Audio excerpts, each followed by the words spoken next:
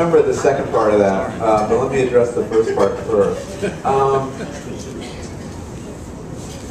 I mean, food deserts are a tremendous problem. There is an assumption that the reason people in the inner city eat junk food is because that's what they want to eat. There's a lot of fast food in the inner city. There's not a lot of supermarkets. But that does not reflect the desire of consumers in these places, and we know that. The reason there's a lot of fast food in the inner city is partly the result of policy. We lent lots of money in the 60s and 70s, small business loans, to entrepreneurs in the inner city, and the easiest business you could get into was a franchise. And we thought this was a good idea, and in some ways it was a good idea. We were starting local businesses. But you see the power of policy. We can do things at the policy level to encourage grocers to come into neighborhoods. And in fact, there's some very interesting experiments going on in New York City where they rewrote the zoning laws. And if you bring in a store that has a certain number of square foot of fresh produce into Harlem, you then can build a little higher or wider or whatever. You get a certain incentive. In New York, they're always trading air rights for other things because real estate's so expensive. So by getting stores to fulfill some social good, like more produce in the inner city, they give something else. So it's a really interesting question, and planners have a lot of interesting ideas. I don't know that we have the proven way to do this yet, but we could offer tax incentives, zoning incentives to get grocers into the inner city. The other thing that's been tried with some success in many communities is offering, giving food stamp recipients and WIC recipients and Social Security recipients farmers market vouchers. Yeah.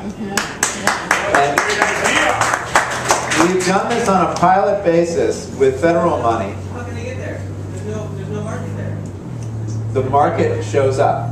When you have a lot of vouchers given out, there's a market in San Diego, in a very depressed part of San Diego, California, very ethnic area, and they started this Wholesome Wave Foundation, which is a foundation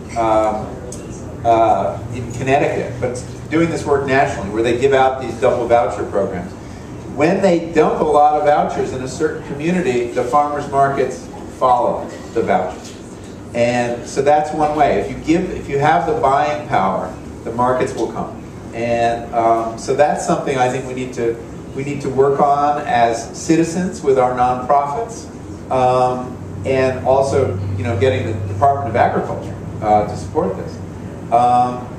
There is no reason too that the government, it's interesting. We subsidize commodity crops. We subsidize corn and soy and rice and cotton and wheat, and people often say to me, well, couldn't we subsidize produce? And actually, doesn't work quite the same way, because it's very hard to subsidize something that's not a storable commodity.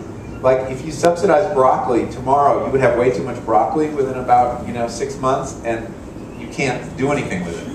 It rots. Whereas corn you can put in a silo, or you can store for like 5 years. So how do you subsidize fresh produce?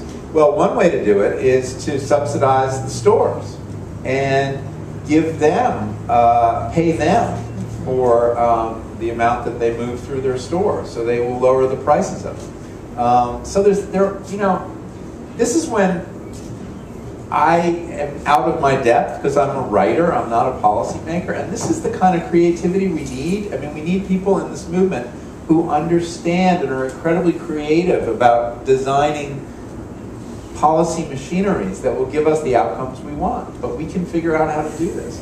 And but I often don't know exactly how to do it. But there are ways to do it, and it is an important problem. And I'll get to the microwave in a second. The microwave.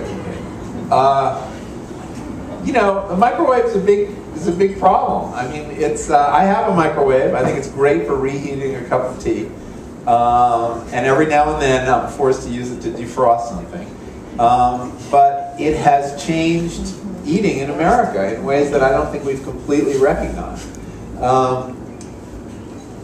One of the things it did was help destroy the family dinner, because it allowed food manufacturers to create entrees for each member of the family.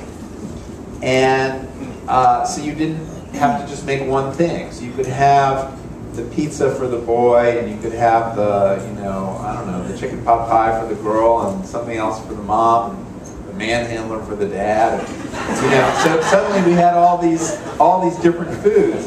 But the problem is, since the microwave takes so damn long for a convenience device, and can only do one at a time, it leads to this kind of serial eating instead of shared eating.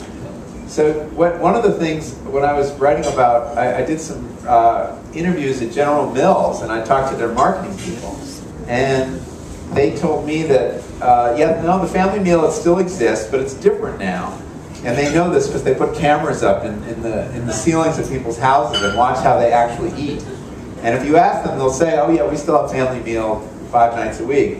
But if you actually watch, what happens is that, you know, they take turns in the microwave and then sitting down at the table, and one is there and then the other one leaves, and nobody's actually there at the same time because the food's not ready. And they're each eating a different thing. I think eating the same thing is a really important principle. I think it puts us on the... No, I really do. I think even at a biological level, if people are eating the same food, they're kind of in the same place emotionally. I mean, food has an effect on mood. And if we're all eating, you know, Chinese, Italian, French, you know, at the same meal, I don't think it's conducive to good social life.